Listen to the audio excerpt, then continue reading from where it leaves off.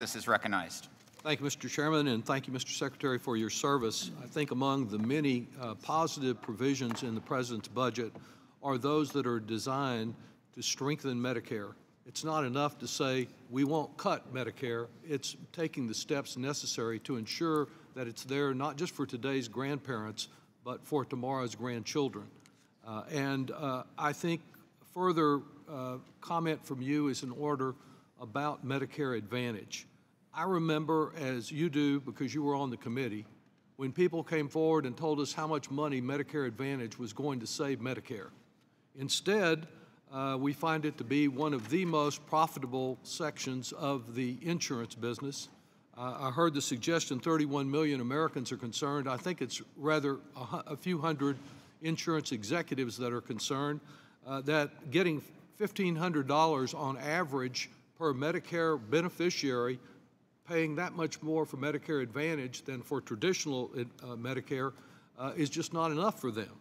MedPAC, the independent agency that looks at these issues, has estimated that we spent about $27 billion in overpayment to Medicare Advantage this year alone.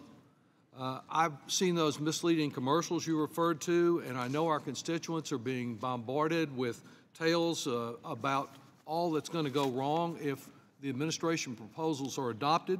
They're the same folks that get bombarded with one misleading advertisement and phone call after another trying to sell them on a policy that may well provide them lack of access to their physician at a time when they need it the most.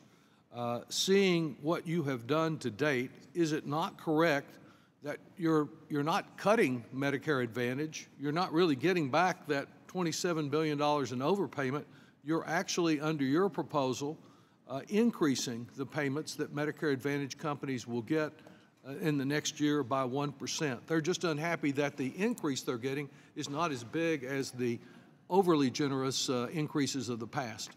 Congressman, that's right. We are actually increasing the amount of payment that we're making to them from the previous year. And as my mother will ask me when she sees these commercials, and she'll call me and say, can you tell me if I'm in the right plan or not? I tell her, look, what would you expect from a commercial that's peddling a product to you? They want you to buy it, so they try to pitch it to you in ways that will sell it.